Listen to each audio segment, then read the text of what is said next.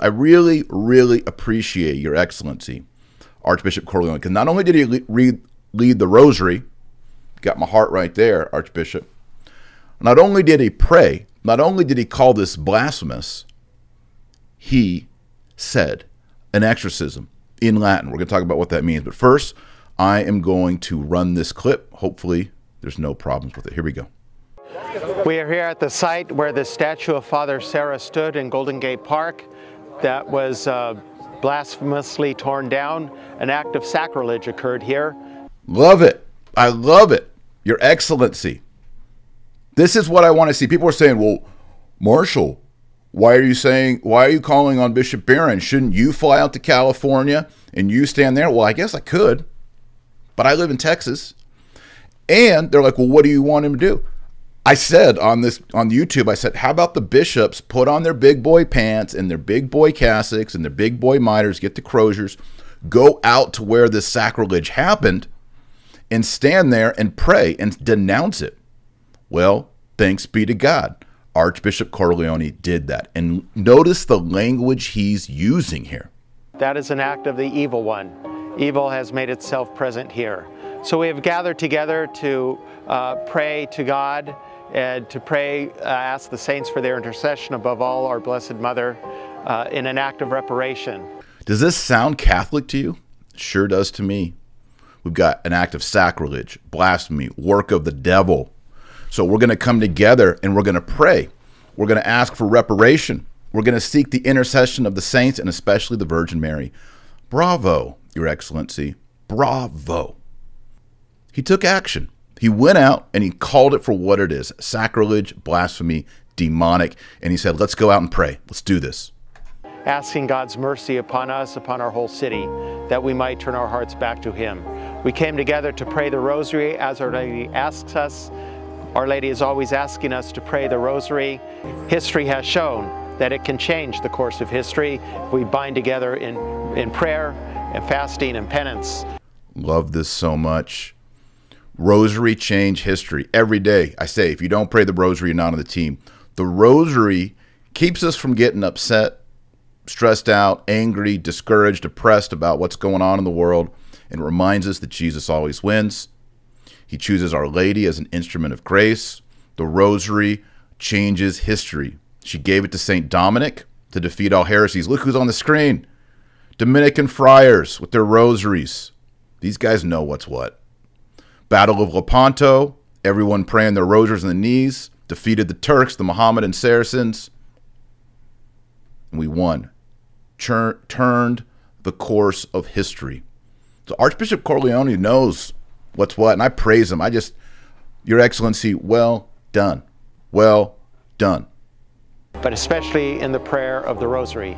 So we came together to pray the Rosary and then to offer the prayer of exorcism, the St. Michael prayer, because evil is present here. This is the activity of the evil one who wants to bring down the church, who wants to bring down all Christian believers.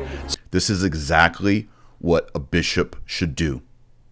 And I call upon Archbishop Gomez of Archdiocese of Los Angeles and Bishop Barron and all the auxiliaries of LA. You boys need to put on your big boy cassocks and get your holy water and your rosary, and y'all need to go down to where the statue was torn down in LA and do the exact same thing that Archbishop Cordileone has done. This should be the game plan moving forward. At the end of the show, I'm going to give you a game plan to how we can prevent this stuff from happening. But when it does happen, this is the pious, holy, pastoral, I use the word pastoral, but I use it the real way, response to desecration and sacrilege. We offer that prayer and bless this ground with holy water so that God might purify it, sanctify it, and that we in turn might be sanctified. The presence of so many wonderful faithful here was a real moment of... I mean, we got, I love this. We got holy water. We got the Archbishop. He's got the purple stole on for doing the exorcism. We got some incense in the air. We got this guy right here. He's waving the American flag. God bless America. Everything is right in this video. The only thing wrong is that hoodlum thugs, Antifa people, pulled down a statue of a saintly padre, Father Junipero Serra. But the response here is on point. I want everybody in the Rosary tonight to pray a decade for Archbishop Cordileone and all these good people with him right now, because this right here is Catholicism on display. Comfort for me. I've been feeling great distress and sort of a deep wound in my soul when I see these horrendous acts of blasphemy and of disparaging of the memory of Serra, who was such a great hero, such a great defender. He's defending the legacy. See, I worry that a lot of these clergy and bishops out on the West Coast, deep down, they think that Junipero Serra was a bad guy. Like, oh, I just hope this story goes away. We can just forget this. You know, Junipero Serra, he was this guy in the 1700s, and maybe he did some bad stuff. So let's just kind of go into our holes. Well, and we'll just, no, that's cringe. That's horrible. He's defending, Archbishop here is defending the history, memory, and legacy of this apostle of California. Catholics in California need to rally and defend the memory. So everything here's good. Can you guys tell that I like this?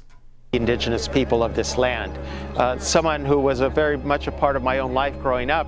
As I grew up very close to the first mission that he founded in San Diego. So it inflicted a deep wound in my soul, and I've been very distressed. So the presence of so many people here was a great comfort and support to me. I'm deeply grateful to them.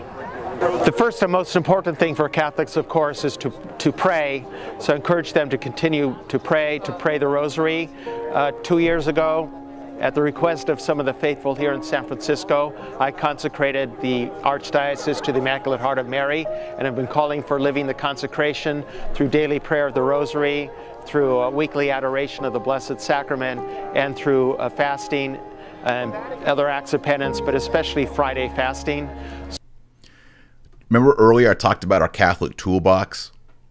Well, apparently Archbishop Cordileone has a big Catholic toolbox that's fully loaded.